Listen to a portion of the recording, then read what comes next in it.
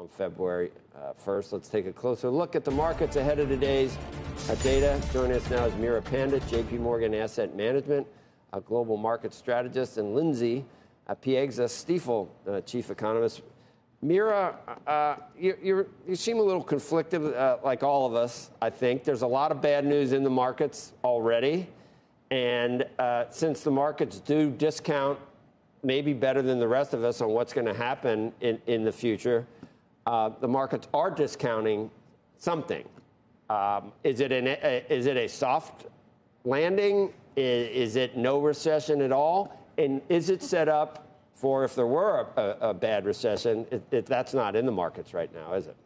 The market doesn't necessarily seem to be set up for a severe recession, but certainly the consensus is that there will be a recession in 2023, although likely something a bit milder. I'm not sure that that's fully priced in yet, but I also don't think the upside surprise of a soft landing is necessarily what is in the cards. So what we're likely to see, though, is as we progress through the year, if we continue to see some weakening on economic growth, some further slump in the markets. But what we've tended to see over time is that markets bottom before the worst of the economic trough, before earnings, before the labor market hits its most challenging period. So we would expect that while markets could move a little bit lower from here, depending on how the economy continues to play out, it's not necessarily priced for an upside of a soft landing. So if there was one thing that you could know about the next 12 months, would it be economic growth, whether or lack thereof? Is that what you'd like to know to make decisions in a portfolio?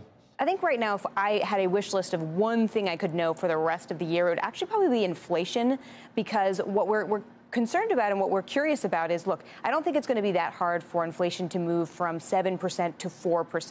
And we could probably get to a 4% year-over-year headline number by this summer. The challenge is, how does that number move from 4% closer to the Fed's 2% target? And that is going to govern what goes on with rates. While we do think the Fed is going to pause around 5%, what we want to make sure is that inflation comes down once and for all. And even if we don't get all the way down to that 2% target, it stays within a lower range. So inflation is really going to dictate what the Fed does. The Fed is really going to dictate what the market does. Lindsay, what do you have a higher degree of confidence that you know for sure? The economic growth or the inflation? But what can you help Meera with? Well, I think the inflation picture is going to be much more complicated than the market is anticipating, as we've seen the market and the Fed really underestimate the sticky nature of prices. So right now, there still is a lot of optimism that we're going to continue this nice downward trajectory in terms of headline costs. But again, a lot of the improvement that we've seen has been very much concentrated, particularly in energy costs, which is likely to be again reflected in this morning's report.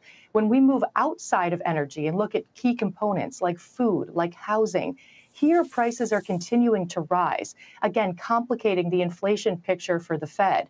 In fact, when we strip out food and energy and just look at the core inflation report, we only have 2 data points of improvement, with that annual pace peaking only as recently as September. And so from the Fed's perspective, with that as a backdrop, with wages still elevated up near 5%, they're going to be 100% focused on staying the course to drive down inflation. They made a policy error on the front end, maintaining that transitory language, maintaining crisis level accommodation well beyond what was appropriate. They're not about to make a policy error on the back end by taming inflation retreating policy too soon.